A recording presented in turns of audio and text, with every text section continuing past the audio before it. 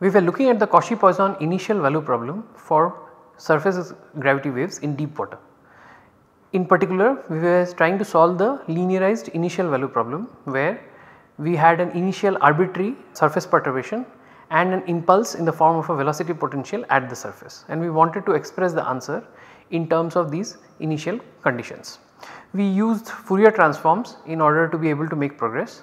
So, we wrote the 2 degrees of freedom as some eigenfunction into e to the power I omega t, and then we wrote down the eigenfunctions in Fourier space by taking a Fourier transform of the equation. We discovered that by doing the Fourier transform we can actually solve the Laplace equation and solve it like an ordinary differential equation. It turned out to be of this form,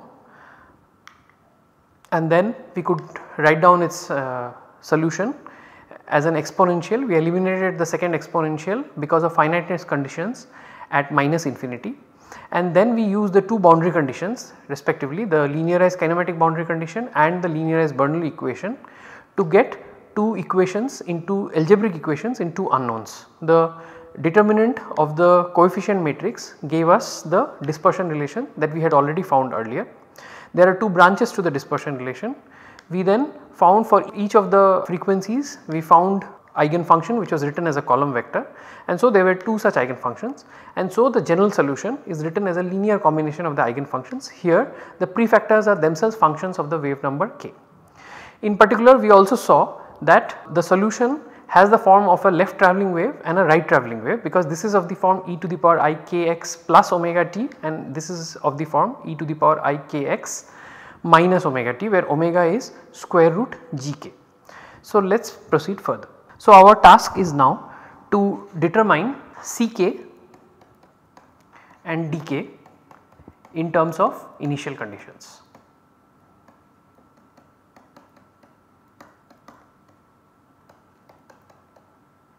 Intuitively it is clear that Ck and dk are going to be related to the Fourier transform of eta 0 of x and phi 0 of x.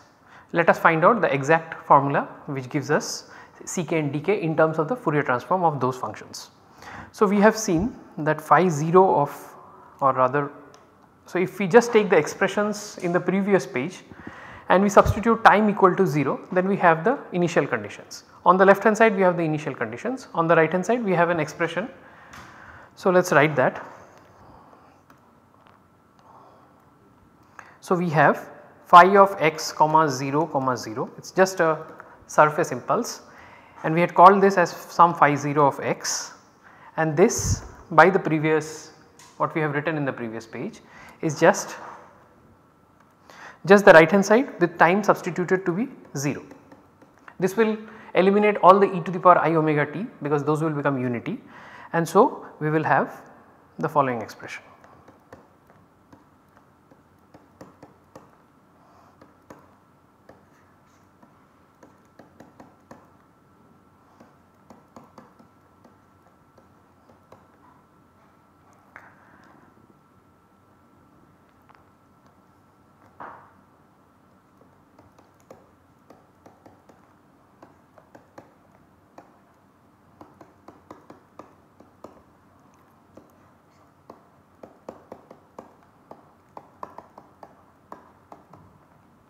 And I can of course combine this and write it in a slightly more compact form.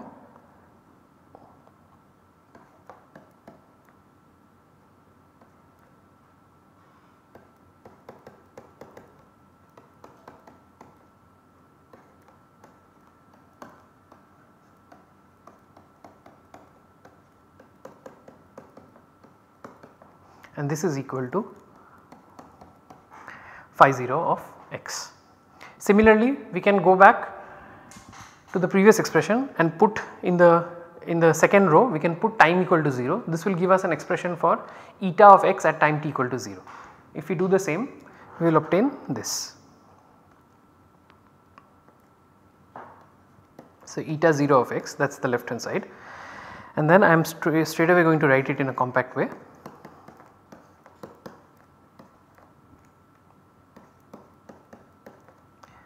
So, this is minus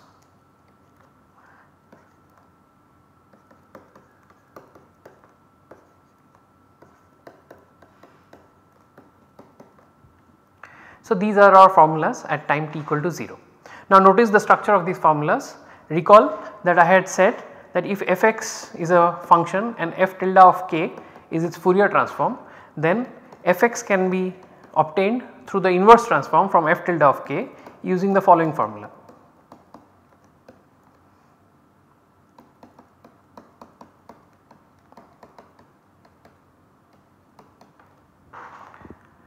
So, now you can see that this is precisely the structure of these two integrals. It has the structure of a inverse Fourier transform. I have phi 0 of x here and I have some function of k into e to the power I k x dx. This implies that whatever I have, which I have put in curly braces, must be the Fourier transform of phi 0 of x. Similarly, I have eta 0 of x here and I have ck plus dk here. So, this implies that ck plus dk must represent the Fourier transform of eta 0 of x. So, we conclude that the Fourier transform of phi 0 of x, which is basically phi 0 tilde of k, is from the first formula whatever I have put in curly braces. Okay. So, this is ck minus dk into I square root g by mod k. Similarly, we also find from the second formula that Fourier transform of eta 0 of x, which we can represent as eta 0 tilde of k, is ck plus dk. So, as expected, these are the formulas which connect, these are the equations which connect ck and dk to the Fourier transform of the initial conditions. What we have to do is we just have to solve these equations. These are two simple linear equations in C and D, and if we solve them we can express C and D in terms of the Fourier transform of phi 0 and eta 0. Let us do that. So, if you just add and subtract these equations appropriately with the appropriate multiplying factors, you can very easily show that C of k is equal to half eta 0 tilde of k minus I times square root mod k by g phi 0 tilde of k. Similarly, d of k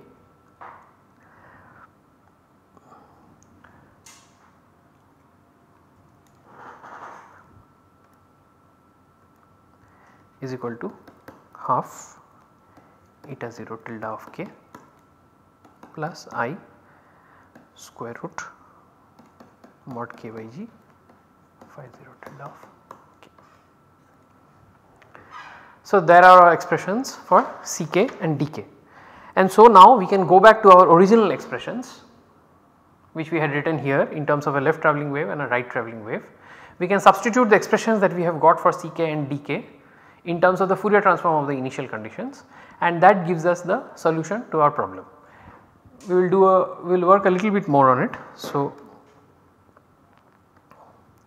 we find that phi of x z t. So, recall that the original expression had two parts to it, a left travelling wave and a right travelling wave. If I have to get an expression for phi from here, I have to take the first row of this expression. This is written in matrix form. So, I have to take the first row of this expression both on the left and the right, and that will give me an equation which tells me how does phi evolve in time. Now, on the right hand side there will be two terms, there will be two integrals, one containing a ck and one containing a dk. In turn, we have seen that C and D each contain two terms each. So, there are two terms in C of k and there are two terms in D of k. So, total there are going to be 4 terms, 2 terms from C and 2 terms from D in the expression for phi. So, I am straight away going to write that those 4 terms.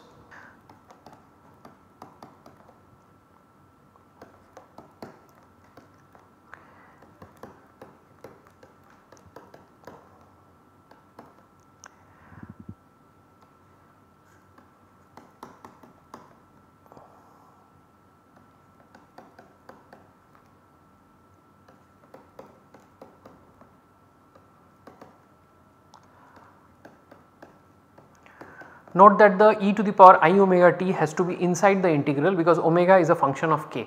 we know that omega is equal to, in this case, square root g mod k. So, we cannot take the e to the power I omega t out of the integral because the integration is over k. So, this is the first term, then I will have a second term. The second term is minus because this is minus. So, there are two terms coming from C. So,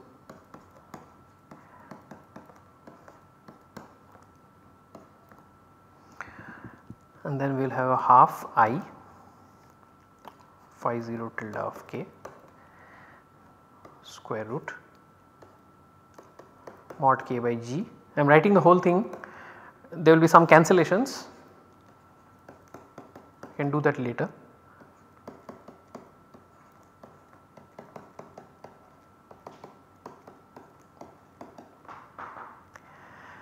So, these two terms come from Ck, and then we have to take into account the dependence on dk.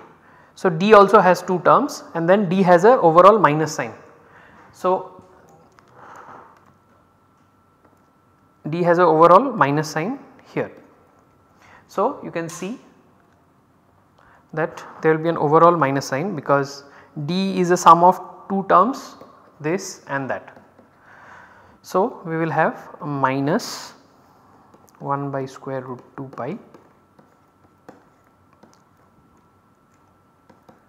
half eta 0 tilde of k I times g by mod k e to the power kz, and now we will have a kx minus omega t.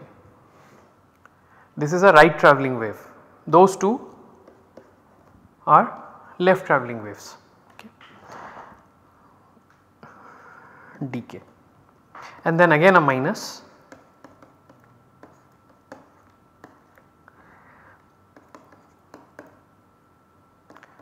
phi 0 tilde of k square root mod k by g I.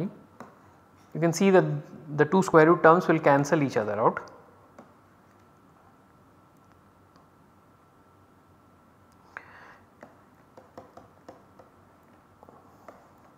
And once again a right travelling wave. So, there are our 4 terms. Now, I will recall this term 1, term 2, term 3 and term 4. So, now I would like to convert all this to completely real notation without having any complex exponential notation. Of course, the Fourier transform will still be there and the Fourier transforms in general can be a complex quantity, okay, but we will write it at least without any explicit i's in the expressions, okay. So, for that you can see that I can combine the first and the third term, okay. If I do that, because there is an I e to the power I kx and then e to the power I omega t and e to the power minus I omega t will give me a cos t, okay. So, first and third will be combined, second and fourth will be combined. So, if we do that, so combining the first and the third terms, and then of course we are in the second and the fourth terms, there are some terms which cancel out, there are 2 square roots which cancel out, and so the first and the third term combination gives me this.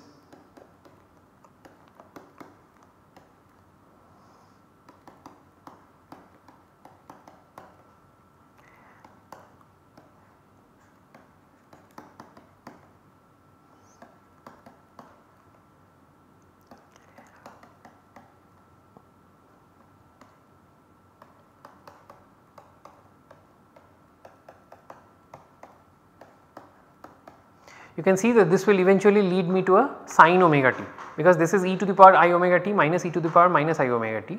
I needed 2I, but there is a I here and there is a 2 there. So, I can multiply top and bottom by I, that will make it a minus and then minus 1 by 2I, okay. So, that will introduce the minus sin omega t, okay.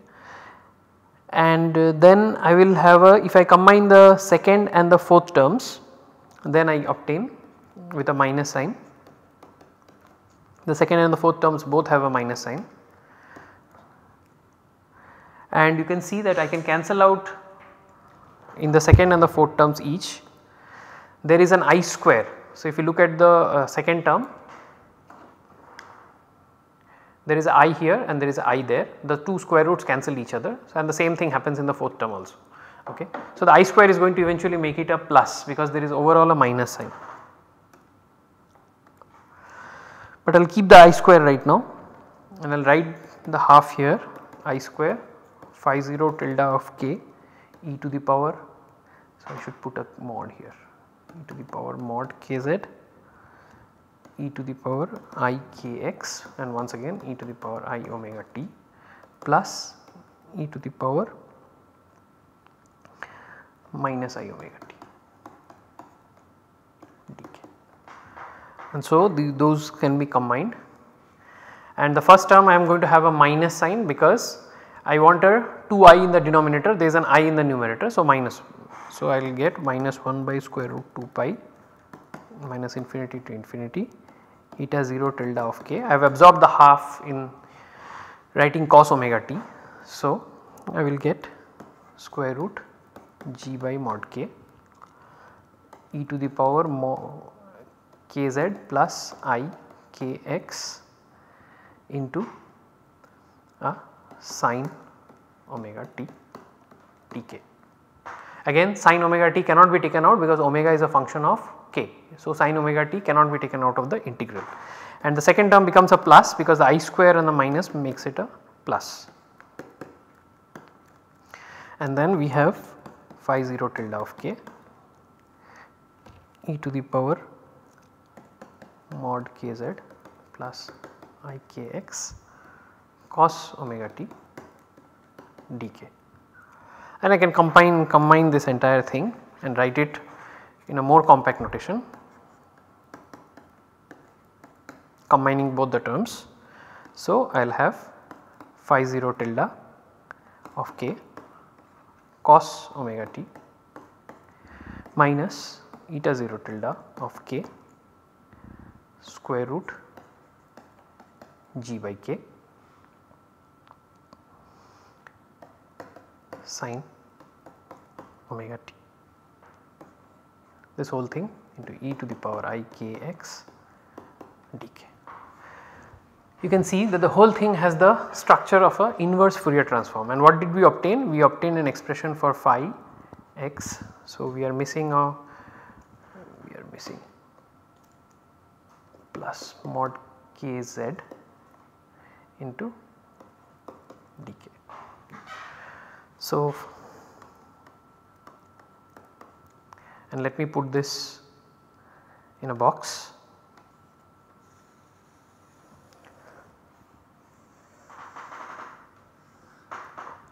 So, this is telling us that if we prescribe initial conditions, arbitrary Fourier transformable initial conditions, then in terms of those initial conditions, how is the velocity potential going to look like at all later times? The answer is expressed as a inverse Fourier transform. Okay. So, you can see that the whole thing, this bracket into e to the power mod k into z, if you call this some function of k into e to the power I kx dk. So, that is the structure of the solution. You can in general see that if I have initial conditions where I introduce a perturbation on eta, but I do not introduce a perturbation on phi at the surface, then it will still produce a velocity.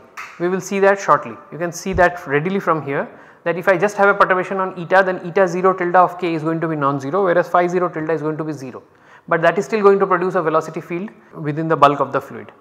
Similarly, if we have only if we start with a flat surface but give it a surface perturbation in the form of phi 0, but do not deform the surface initially, it is still going to produce waves, as we will see when we write down the corresponding expression for eta. Okay. So, this is telling us how the velocity potential and the interface move together in a coupled manner, producing surface gravity waves. Okay. The solution is more complicated than what we would have obtained from a wave equation. Remember that this is also linearized, the wave equation is also linearized. However, the wave equation that we have seen until now represents the equation governing waves in a non-dispersive medium. This is a dispersive medium, and consequently the shape of the wave packet will keep changing because every Fourier mode travels with its own speed. When we look at the numerical solutions of this, it will become apparent. Right now let us write down the corresponding solution for eta of x comma t. So, using the same argument, using the same set of algebra, very similar, one can also show that eta of x comma t is just given by this expression. I leave the details to you, it is very easy, you can do it yourself. You can just look at the way I have done it for phi and do the whole thing yourself.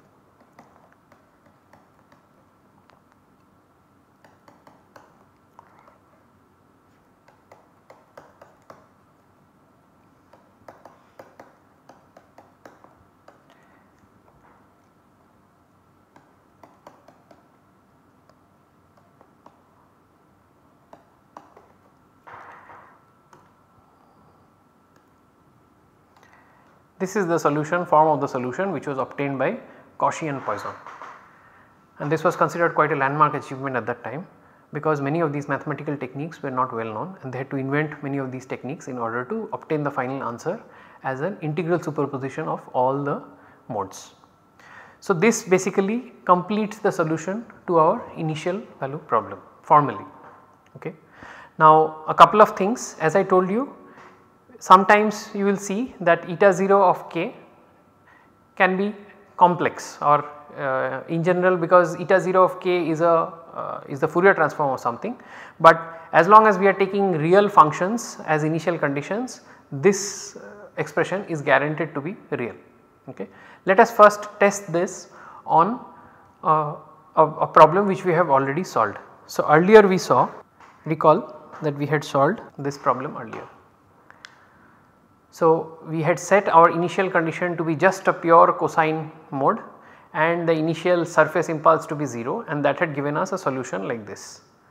Let us write this solution in terms of dimensional variables. So, one can take this eta 1 and phi 1 and dimensionalize it and get the solution. You can do it using the scales that are already known to you. I am just going to write down the dimensional form of this solution. So, we had seen earlier, if the initial condition is eta of x comma 0 is some a naught cos, let us say k naught x.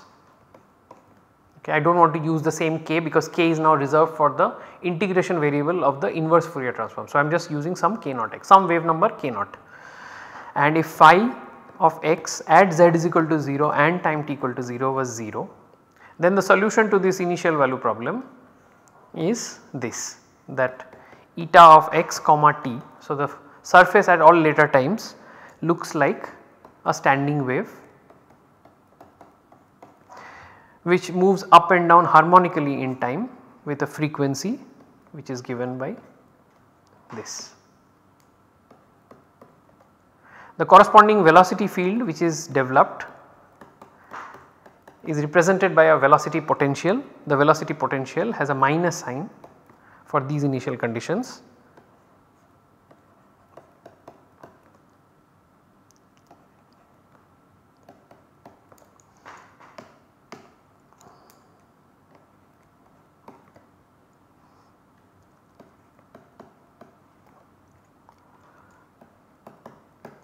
So, this should be k naught and this is sin g k naught t.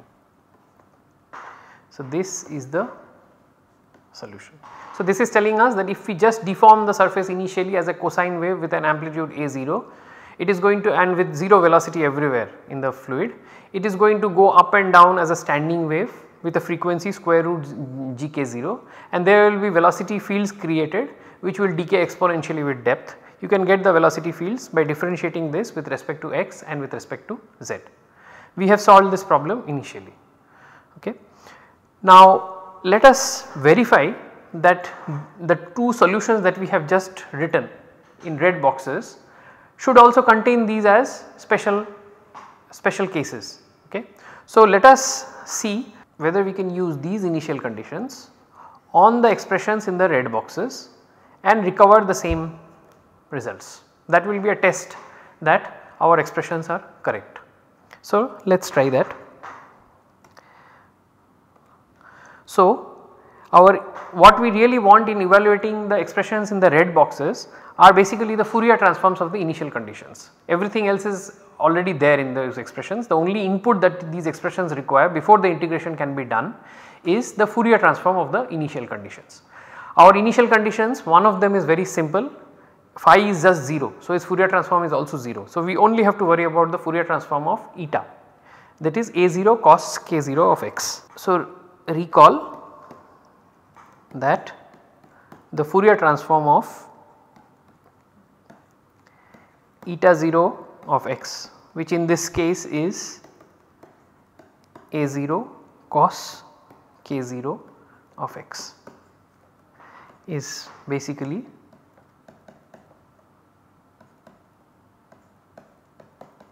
given by this formula.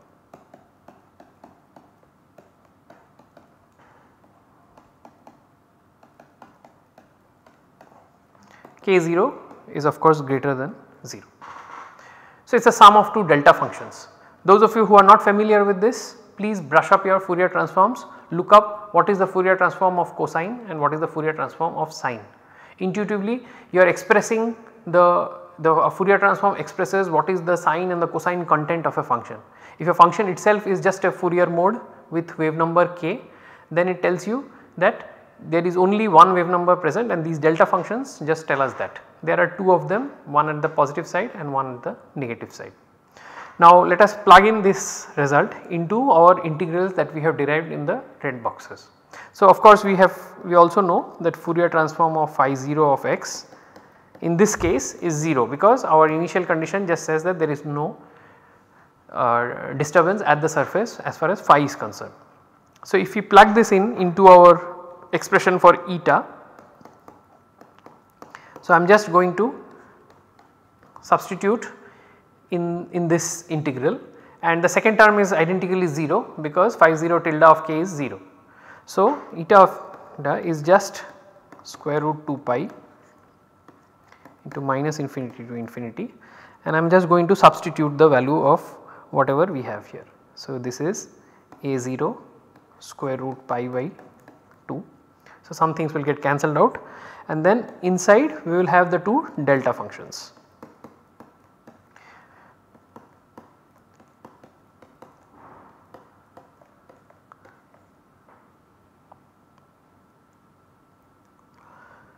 This into cos omega, or let me write it as cos square root g mod k into t into e to the power I kx dk. So that is it. The second term is 0.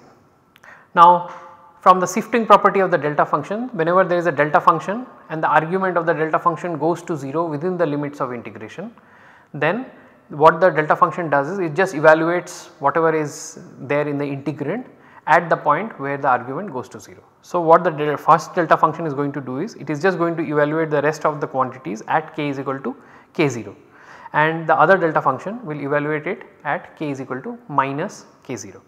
You can see that because everywhere we have a mod k except e to the power I kx, so making k0 to be minus k0 will not make any difference other than this e to the power I k x term. So we can straight away write eta of x comma t is equal to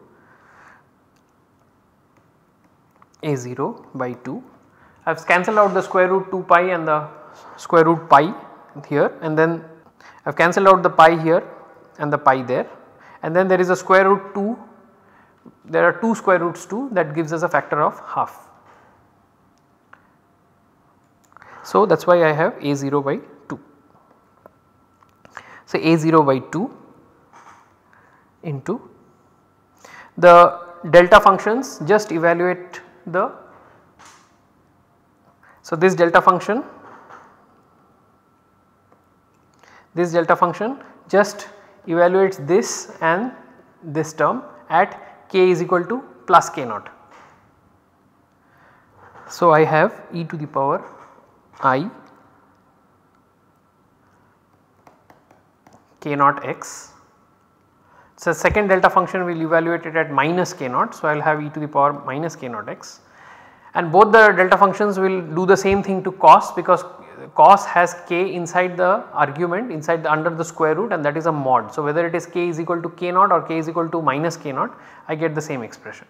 So, I will just write it as cos of square root g mod k naught into t.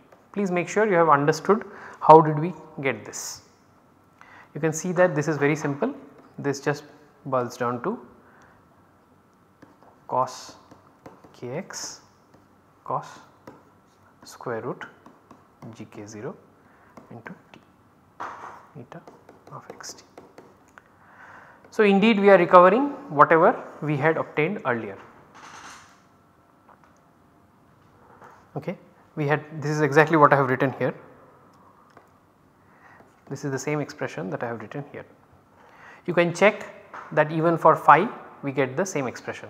You substitute go back to the expression for phi in this red box, substitute the expression for eta 0, phi 0 is 0 here, but there is a minus eta 0 in the second term. Eta 0 tilde of k is not 0, eta 0 tilde of k is the sum of two delta functions. Once again we substitute it here and you will see that there is a minus sign overall, that is the minus sign which came in our earlier solution also. We have seen this minus sign earlier. So, there is a minus sign here. So, we expect a minus sign from this expression as well. So, if you substitute it here and work out the two delta functions and allow the same shifting property, you will just get this. So, you will get that phi of x comma z comma t is equal to minus a0 square root g by k0. And because now k0 is anyway a positive number, so I will just skip writing the mod cos k0 of x e to the power k0 of z sin square root gk0 into t. So, those are our solutions when the initial condition is a0 cos k0 x and phi is 0. You can see that if you put time equal to 0 and z is equal to 0 in these conditions, you will recover the initial conditions. So, this is reassuring because this is telling us that our expressions are consistent with whatever we have done so far and it recovers the correct limit. We will look more at these solutions by looking at some examples of more complicated initial conditions and we will plot these initial conditions and we will track how does the interface vary. We will see that this in particular if we just have some perturbations in eta 0. So, I could take eta 0 in the form of a Gaussian, so it is some kind of a elevation and we can ask what happens if we put an elevation on the interface. You will see that there is a wave packet. One wave packet will travel from right to left, another will travel from left to right and we will if our initial perturbation is symmetric, the two wave packets will look exactly the same and then we can analyze what happens inside the wave packet. In the process we will also find out something about group velocity when we look at those wave packets. In the next video I am going to do the same Cauchy-Poisson problem for a circular geometry. As I said before, we would like to understand when we throw a stone into a pond what perturbations it causes and how do the ripples spread out. Okay. This is also relevant in many kind of flow situations where there are perturbations on the surface which can create travelling waves. We will look at that problem in a cylindrical axisymmetric geometry next.